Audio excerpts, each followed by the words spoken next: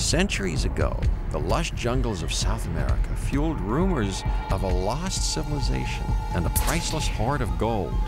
The Spanish called it El Dorado. Now, a new breed of explorer is on the trail of another treasure. Millions of years ago, dinosaurs conquered South America in weird and unexpected ways. Today, scientists are uncovering the secrets of a lost world that no human being has ever seen.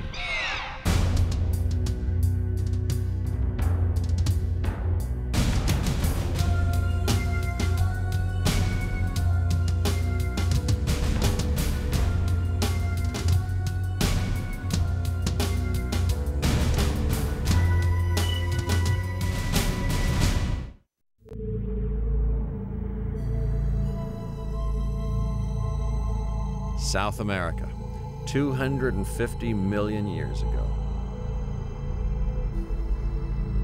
The sun rises on a deathly calm. As far as the eye can see, the land appears desolate and empty.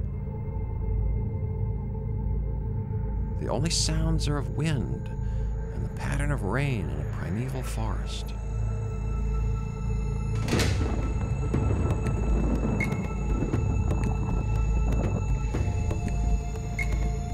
In the wake of the worst natural disaster in history, most of life on Earth has vanished. Whether an asteroid or an Earth-bound catastrophe did it, no one knows. But it will change the course of evolution. Among the survivors are a handful of sluggish four-footed reptiles. Some, like cow turtles, are plant eaters. Others, like armor-plated gator lizards, are long-legged carnivores that walk like modern crocodiles. For the next 20 million years, they and their kind fill the void left by the Great Extinction. Then, a new reign of terror begins, but this one's different. Something stirs in the forest. It's small, but agile and moving fast. Running on two hind legs, it lunges for its startled victim. The first of a new breed of predator, its descendants will rule the land for the next 160 million years.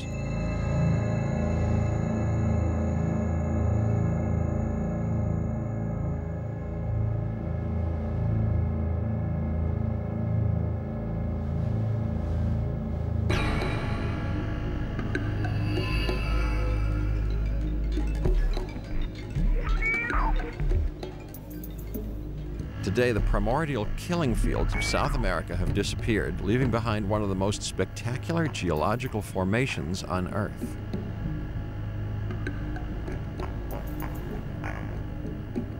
At the foot of the Andes in northwest Argentina lies a lunar landscape 50 miles long and 900 feet thick.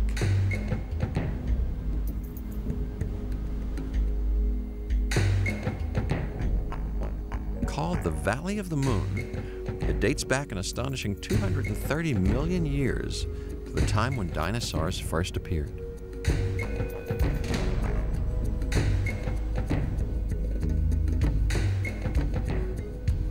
Surrounded by flaming red cliffs a mile high, it looks like the last place on Earth to search for ancient life.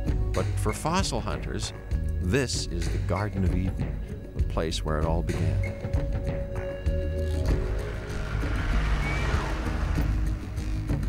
In 1988, a joint team of Argentinian and American scientists came here on a quest to find the holy grail of paleontology, the first dinosaur. In the valley that you have a whole series of badlands.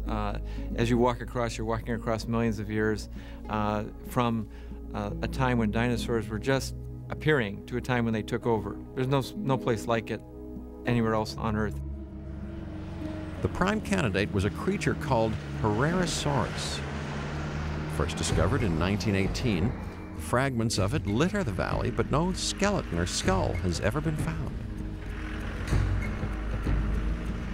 The team hoped that Herrerasaurus would solve a mystery that has puzzled scientists for over a century. What is a dinosaur, and where did they come from? Did they evolve from a single common ancestor, or a hodgepodge of different creatures?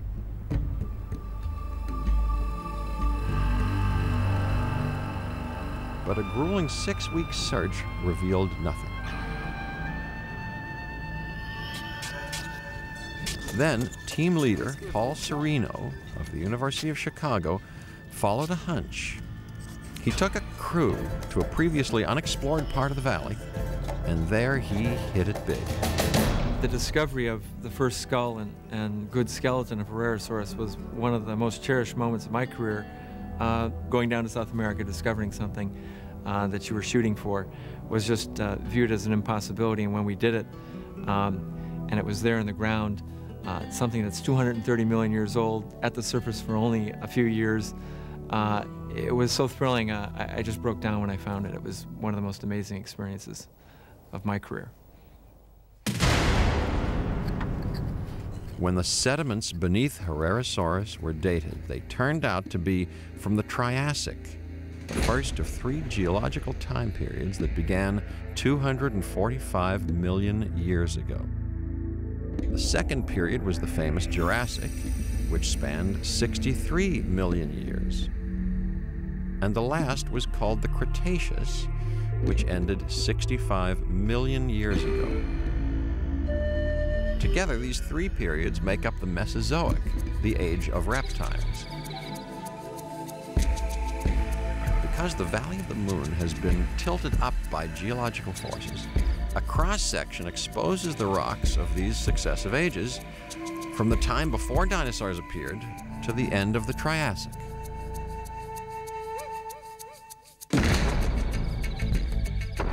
Because Herrerasaurus was buried in Triassic rock, Sereno knew it had to be one of the most primitive dinosaurs yet known. The length of a car, but lighter in weight than a small pony, it was a meat eater with an appetite for anything from small lizards to plant eaters the size of pigs. This was a fast, agile creature. Its head was narrow, its jaw lined with sharp backward curving teeth, ideal for grabbing onto large prey. But its real strength was in the design. Its 2 powerful hind legs would take the Triassic world by storm.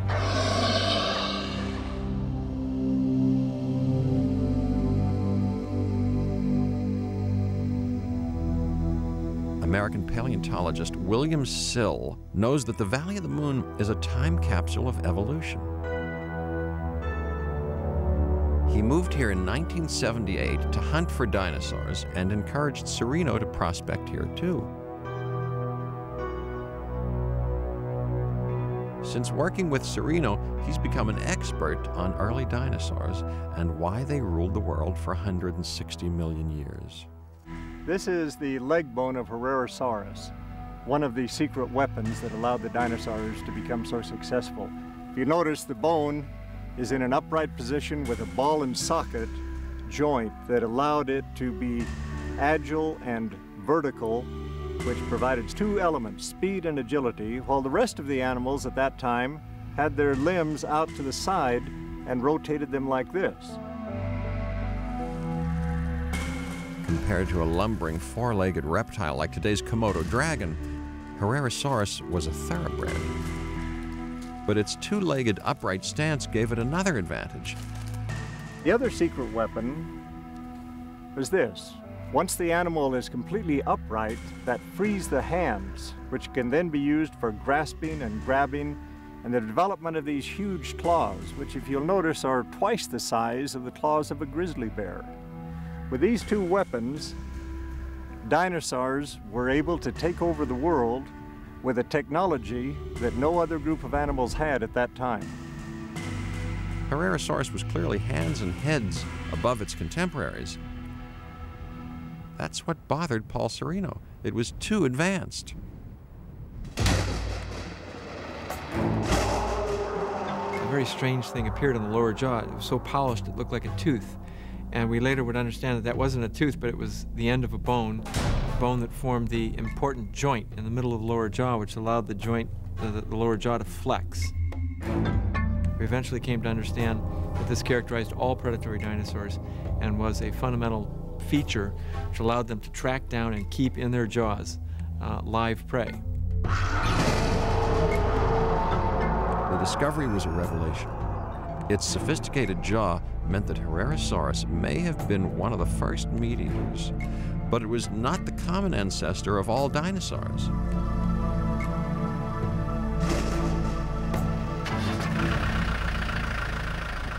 Three years later, in 1991, Paul Sereno returned to Argentina. Somewhere out there, a more primitive creature was waiting to be discovered.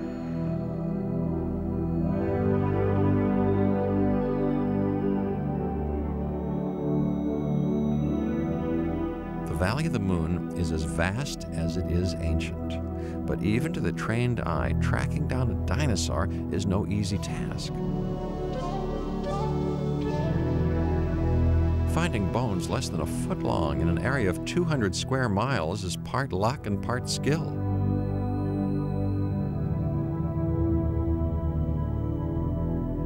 Sereno had found a needle in a haystack.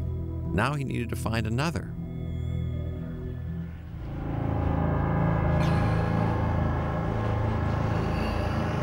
But this time it was team member Ricardo Martinez who stumbled on the impossible.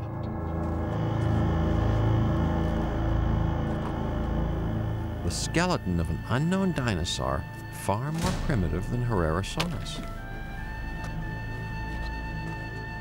He christened it Eoraptor, meaning dawn predator. A two-legged meat eater less than 4 feet long, with a slashing hand and sharp claws, that lived side by side with Herrerasaurus, feeding on small lizard-like reptiles. Eoraptor's skeleton was a rare find, but in a rock the size of a baseball was the real prize, its skull. When I was rushing, I found a small teeth. At this moment, I understand that I have in my hand a whole skull. It was amazing. It was the best day of my life.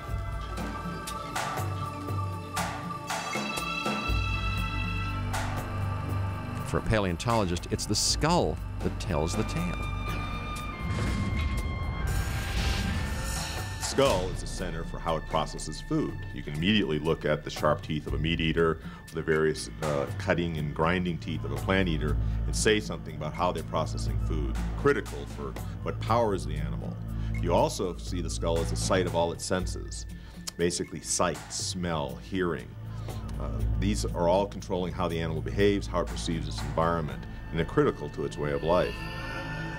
In the case of Eoraptor, it wasn't what the skull had that was revealing, but what it was missing. Although it was a carnivore, it lacked the flexible joint in its lower jaw, which all predatory dinosaurs had. The question is why? Sereno thinks Eoraptor branched off the family tree before the feature evolved. If so, Eoraptor was far older than Herrerasaurus. Eoraptor comes closer to that common ancestor. It's the correct size, a meter or 3 feet in length. It has a predatory habit. We think that the earliest dinosaur had a predatory habit. Later they became herbivorous, some of them. So Eoraptor really captures, better than any other dinosaur we've found so far, what this ancestral dinosaur would look like.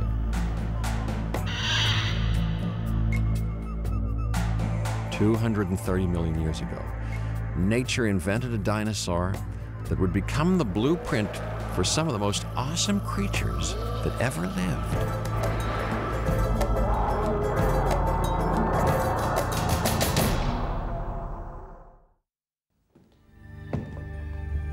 In 1912, Arthur Conan Doyle, the creator of Sherlock Holmes, put aside the adventures of his famous detective to write one of the greatest adventures in science fiction, The Lost World. Set in the Amazon jungle, it weaves a fantastic tale of an expedition to an isolated plateau where the prehistoric world is frozen in time. Lord John was standing at gaze with his finger on the trigger of his gun. his eager hunter's soul shining from his fierce eyes. In size they were enormous. The Lost World captured the imagination of millions. Few realized that when dinosaurs walked the earth, humans didn't exist. And when dinosaurs first appeared, South America didn't exist. A time traveler going back 230 million years wouldn't recognize planet Earth.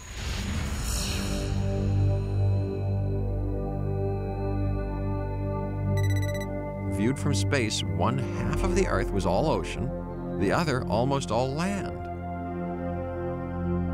One giant continent called Pangaea extended along the equator and stretched from the north to the South Pole.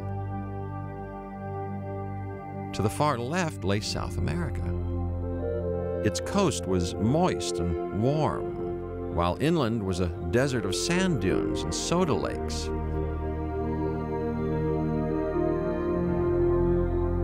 But a seasonal climate brought rain to swell the floodplains and nurture forests of tree ferns and giant evergreens.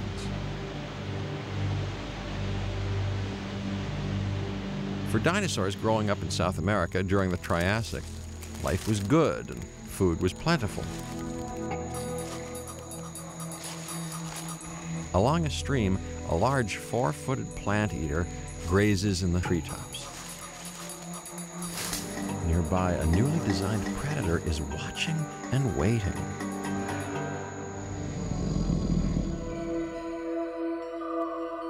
Discovered in 1997, this killer was found 200 miles north of the Valley of the Moon, near the town of La Rioja.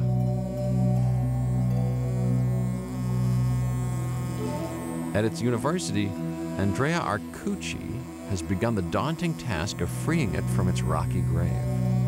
This is the skull of a new dinosaur that we call Supaisaurus, that means devil reptile. Arcucci has only the skull to work with, but already it speaks volumes about the evolution of the first dinosaurs. Eoraptor's skull was so small it could fit in the palm of a hand.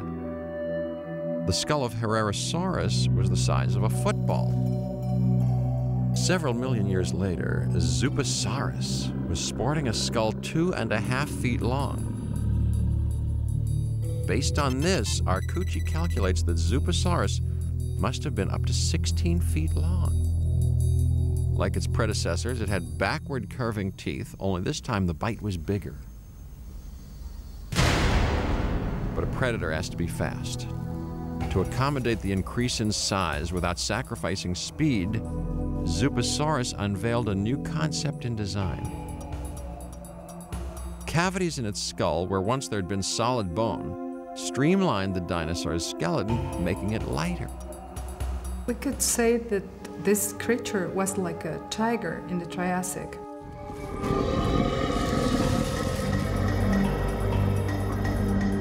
Zupasaurus is a vital link in the chain of dinosaur evolution. It shows that in the waning years of the Triassic, some predators were getting bigger, faster, and meaner.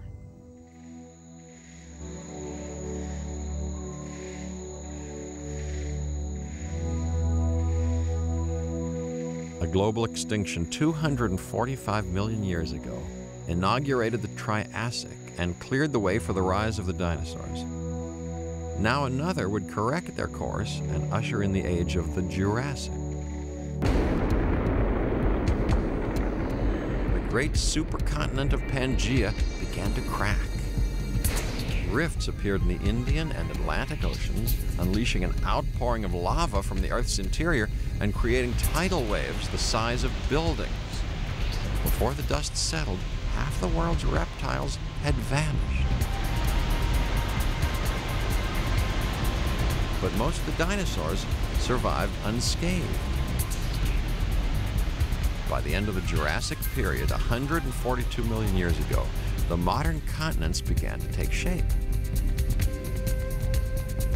Splitting away from Africa, South America slowly drifted westward. The breakup of Pangaea would have a profound impact on the evolution of the dinosaurs. If you want to evolve, If you want to get a continent to sprout lots of different kinds of animals, including dinosaurs, you need isolation. If you want a new species of Triceratops, of Brontosaurus, of hummingbird, you've got to take a small population, isolate it from its close kin, give it enough time to evolve its own adaptive signature, and then release it. Without isolation, you won't get new species.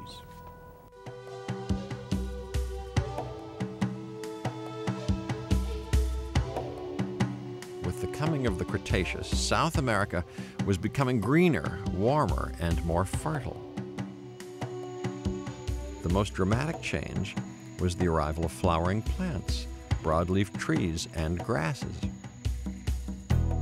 Set adrift from the rest of the world, South America's dinosaurs would now forge their own unique destiny.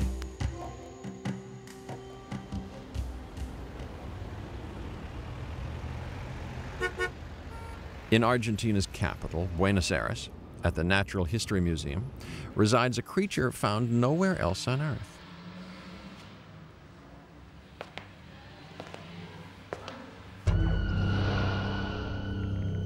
At first glance, it looks like your basic meat eater, but there the similarity ends.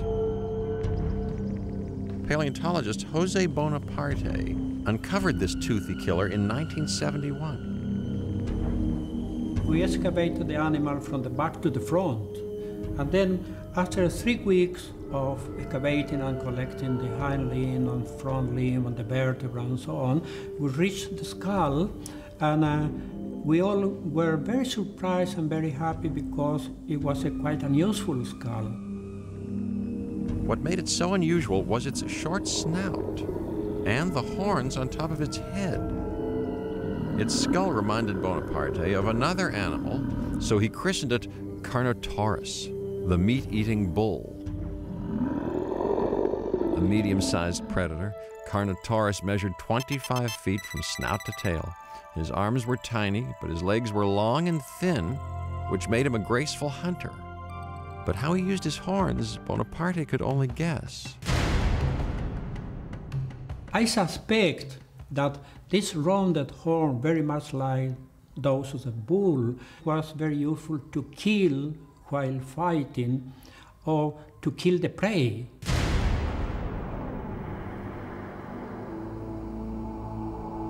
If meat eaters like Carnotaurus were peculiar, the plant eaters that roamed South America were downright bizarre. Giants called sauropods, known for their monstrous bodies and legs as thick as tree trunks, populated North America during the Jurassic. But after a reign of 60 million years, the changing winds of the Cretaceous spelled their doom, and they eventually died out. Almost everywhere.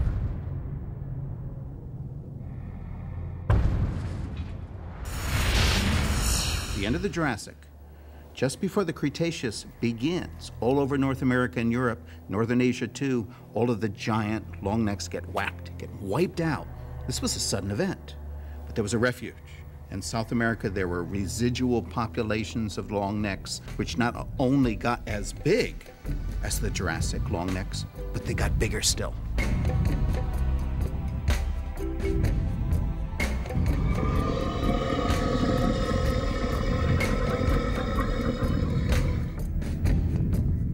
On the plains of Patagonia, in central Argentina, there once was a dinosaur so large that when it moved, the earth trembled and the ground shook.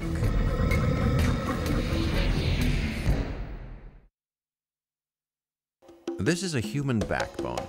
It's 3 inches high and weighs 3 ounces. It's sitting on another backbone that's 400 times larger. 5 feet tall, it weighs a ton. The discovery of this mammoth fossil in 1987 sparked a quest to find what may be the largest creature that ever lived, Argentinosaurus. Since 1987, 10 more bones have been recovered, all equally colossal. On display in the local museum in the city of Plaza Juncal in central Argentina, they tell only part of the story. Argentinosaurus remains frustratingly incomplete. I don't think that I have enough life for finish the work. I trust in my students, even my daughter or grandsons.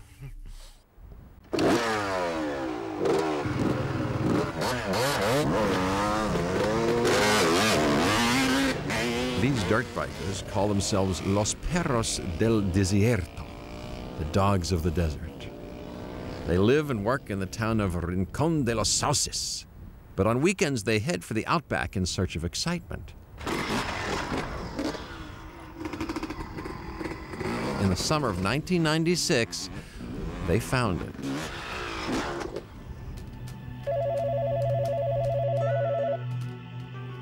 At the museum in Plaza Huincao, the phone rings often with word of a new discovery.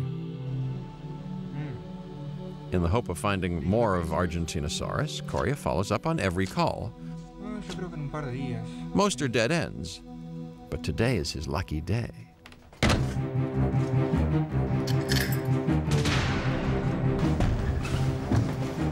With no time to spare, he heads for Rincón, an 8-hour drive away. This was to be the most important journey of his life. A few miles out of town, in the middle of nowhere, the bikers stumbled on the bones of a dinosaur. Although it's a desert now, during the Cretaceous, water ran through it, leaving behind an ancient riverbed of pebbly sandstone.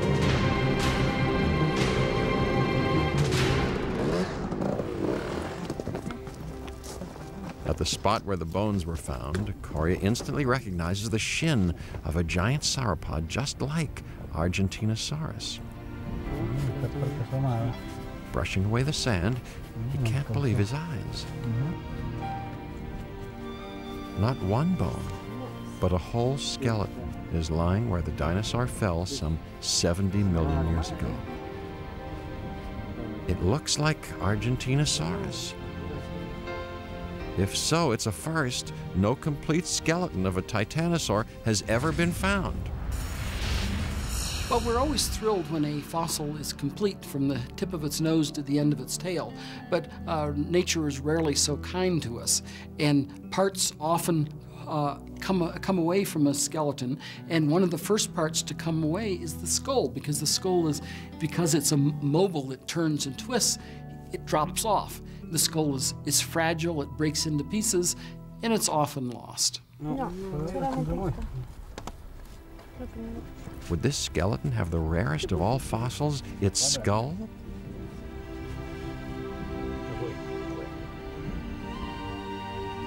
Sauropods had brains the size of golf balls, so their skulls were small and hard to preserve. But a skull remains the best clue to a dinosaur's identity.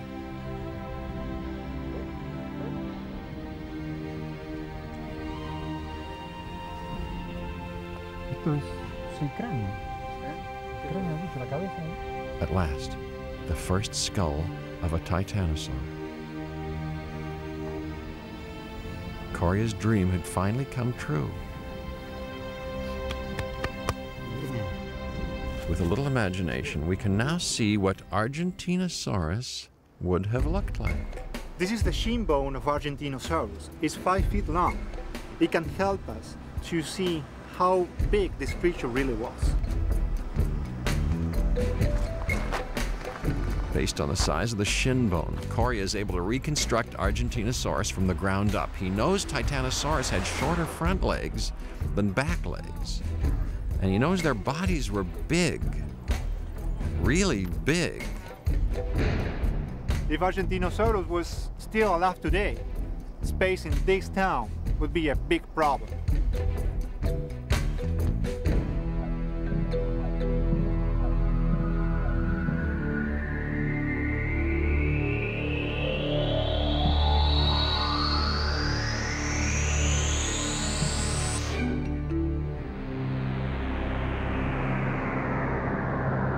Argentinosaurus was as tall as an 8-story building and nearly half the length of a football field. 100 tons Of flesh and bone, it made the earth tremble and its enemies shudder. The best thing being so enormous is that you are afraid of nothing.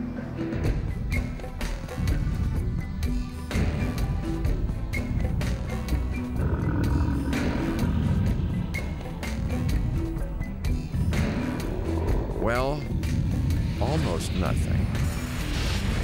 It only makes sense that if you've got a sauropod that big, you need a carnivore that's going to be big enough to take it down. Enter Giganotosaurus. A killer, bigger and heavier than Tyrannosaurus rex, Giganotosaurus, was to spread terror throughout South America for millions of years.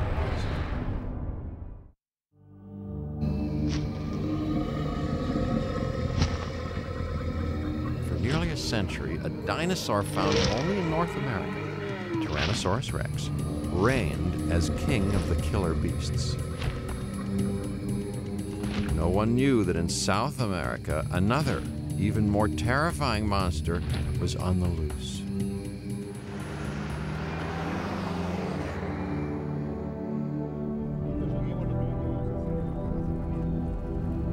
Rodolfo Coria is now on its trail, deep in the heart of Patagonia, near the town of El Chacon.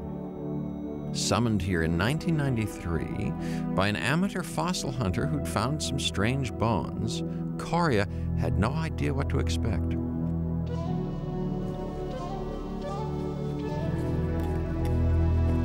But on the first day, he and his team uncovered the thigh bone of a predatory dinosaur. More digging revealed most of its skeleton, and enough of its skull to know it was not only the largest ever found in South America, but in the world.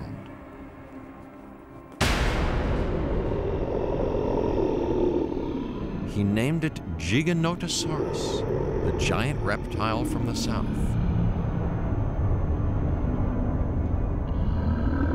It lived 100 million years ago during the Cretaceous, 30 million years before T-Rex. 45 feet long and weighing a crushing 10 tons, it was also larger and heavier than its famous cousin. But the real monster is its skull. At 6 feet, it's the longest of any known meat eater and just as vicious.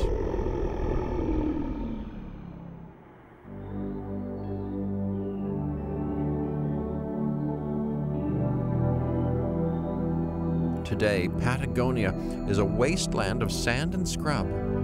But 100 million years ago, forests of lush ferns and evergreens blanketed the landscape.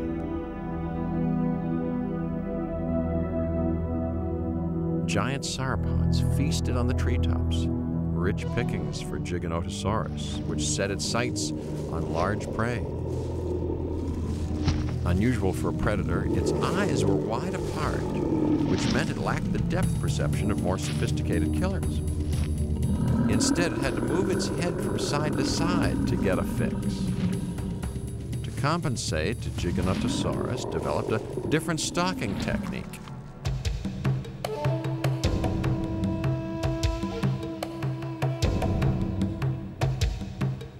Coria was zeroing in on a diabolical killer. The clincher was its teeth. The teeth are very sharp in the anterior and posterior edges, but at the same time are very narrow. They look like shark teeth. And the use of this kind of teeth is for slicing flesh and muscles, not for breaking bones. Like a shark, it wielded its teeth as a weapon, ambushing its prey, then retreating.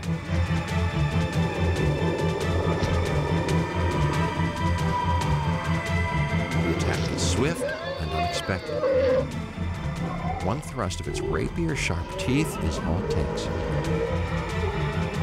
Then, it backs off and waits. For its victim, the end is slow and painful. Once death has come, Giganotosaurus returns to feast.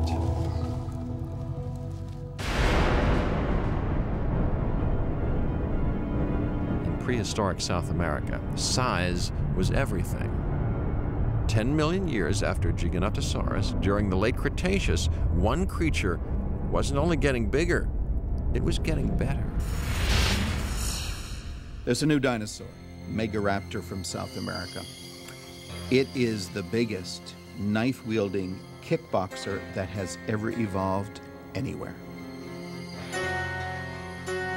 In 1996, paleontologist Fernando Novas found something that would send a chill through even the largest plant eater.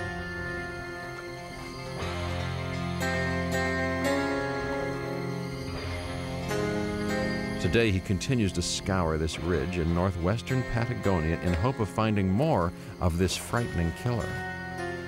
This is the place where I found the largest raptor in the world, Megaraptor. Megaraptor stalked South America 90 million years ago. The size of a bus, it was 13 feet tall and 25 feet long, and used its long tail as a rudder to change directions fast while chasing its prey. Novas based his claim on only a handful of bones, but one was all he needed: a giant claw. It would shatter some long-held beliefs about raptors. Because none had ever been found south of the equator, scientists thought that they only lived in the northern hemisphere. Most were small. The most famous, Velociraptor, was about the size of a man, but it packed a powerful punch. One slash with the giant claws on its hind feet could render a fatal wound 2 feet long. Velociraptor's claw was 3 inches long. Megaraptor's was almost 5 times bigger, a staggering 15 inches. This was Megaraptor's best weapon. With this sharp, cutting edge, Megaraptor could slice very easily the belly of its victim, like this can today. One swipe could leave a gash 8 feet long. On a warm afternoon during the Cretaceous, 2 giant sauropods linger at a watering hole, unaware they're being watched.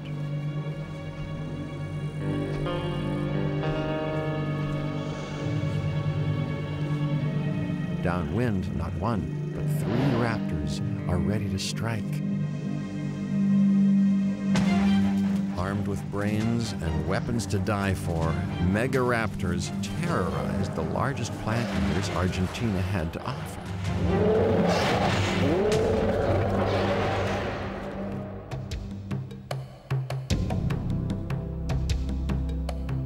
From the first primitive meat eater to the largest and the smartest, South America's carnivores had finally reached the pinnacle of evolution. For most of their victims, there was little escape. But one inventive creature would find a way.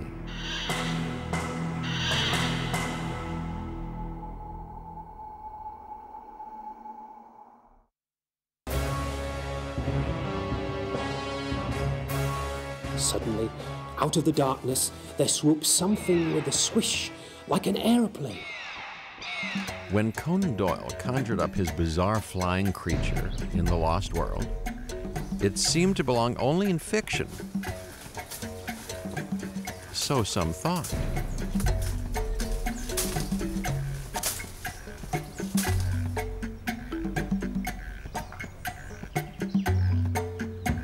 But 600 miles away from the Amazon in Santana, in northeastern Brazil, the bizarre is commonplace.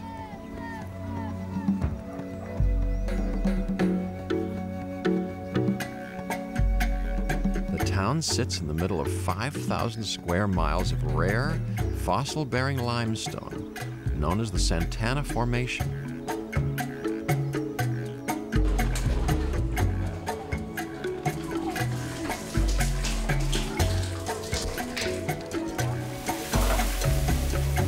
For the past 20 years, paleontologist Dave Martill from England's Portsmouth University has been coming here any way he can. By now, the children of Santana know why Dave is here, and they have plenty to sell. Fossils of small fish and insects are everywhere. But Martill is after bigger prey.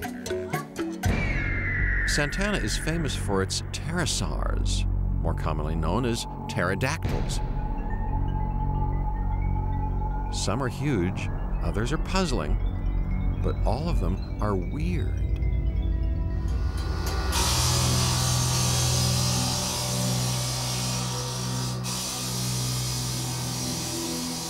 Today, the principal industry in Santana is the manufacture of limestone floor tiles. At the quarry, the limestone is split into sections, a process that often turns up fossils of ancient life.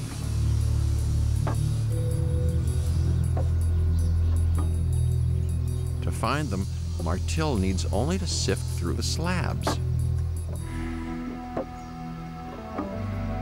These huge slabs of limestone were formed at the bottom of an immense saline lake, which covered this whole area millions of years ago. And dropping out of the sky into this lake were some fantastic insects.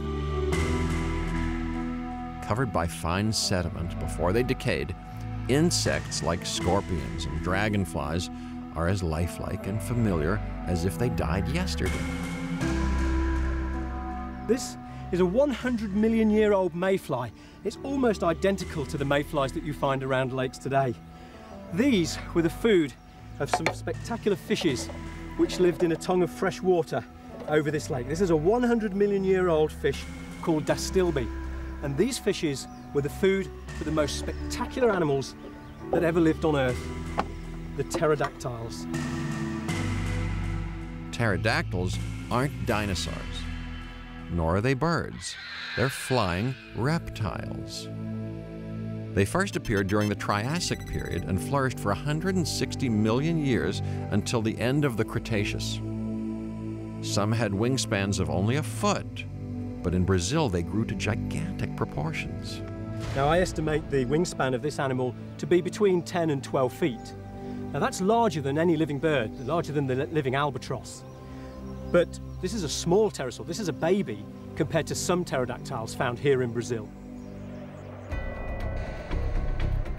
100 million years ago, during the Cretaceous, Santana was covered by a huge salt lake.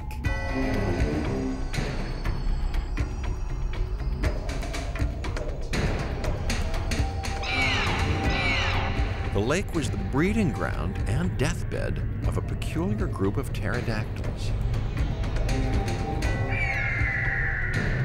The oddest was Pterodaustro, meaning the wing from the south. With a 4-foot wingspan, it skimmed along the water, filtering food with hundreds of slender teeth set in its upward curving jaw. On the other side of the world, paleontologist Dino Frey is at the receiving end of Santana's fossils. His museum in Karlsruhe, Germany, is a shrine to Brazil's pterodactyls.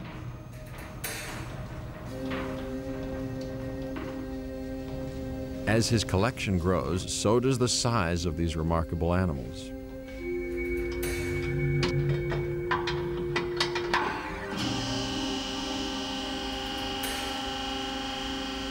The centerpiece of the museum is a Goliath called Quetzalcoatlus, named after an Aztec god.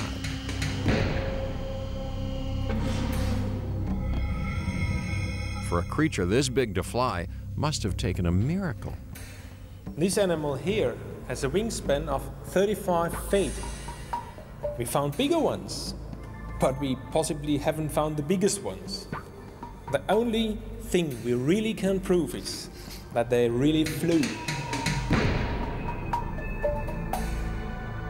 Pterodactyls achieved flight because their arms supported a tough membrane that stretched down to the body and hind legs.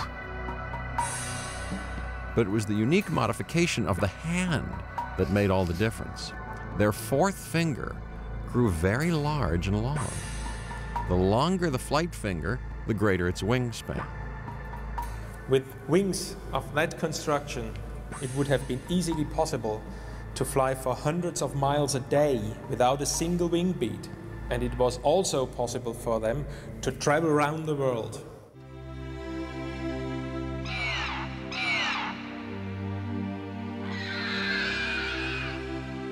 They could stay airborne because, unlike birds, they had light wing membranes instead of heavy feathers.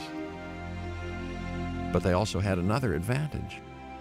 Even the biggest bones in the body, the arm bones, are hollow and have a wall thickness of a few millimeters only. And this is the reason why these giants can stay airborne.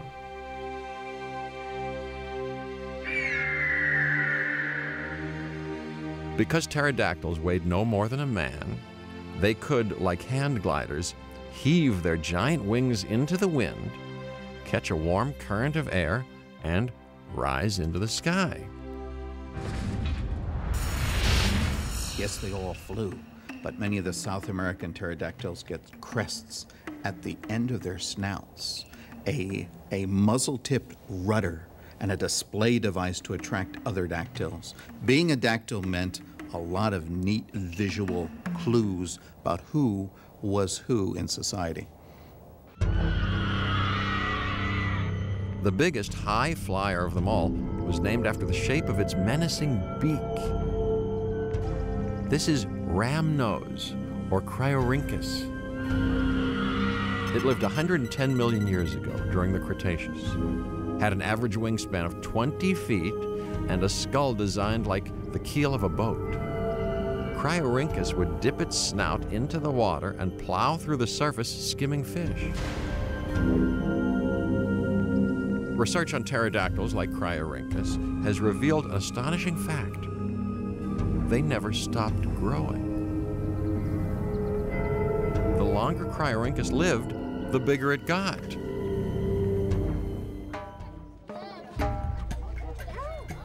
With a little help from the children of Santana, Dave Martil is recreating what may be the largest Cryorhynchus ever found.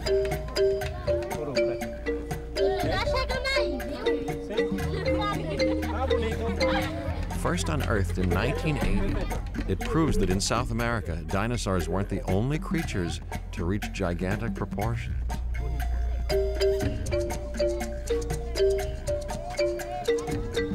Working with the only bones recovered so far, Martil has been able to calculate the animal's wingspan. This is a truly terrifying pterodactyl. This was the largest ever animal to fly. It had a wingspan of almost 40 feet. That is as large as a small aircraft. It really was nature's greatest engineering achievement.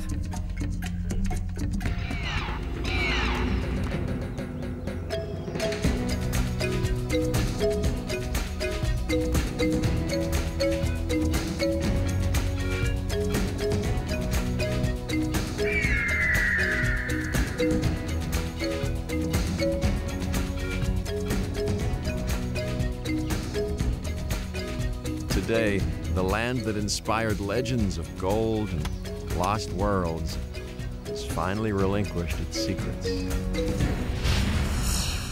South America is, I guess, the latest great place to look for dinosaurs. South America has given us some insight into where dinosaurs came from and what their earliest ancestors looked like. South America, an island in the Cretaceous with its own dinosaur productions, things that would dazzle a North American paleontologist.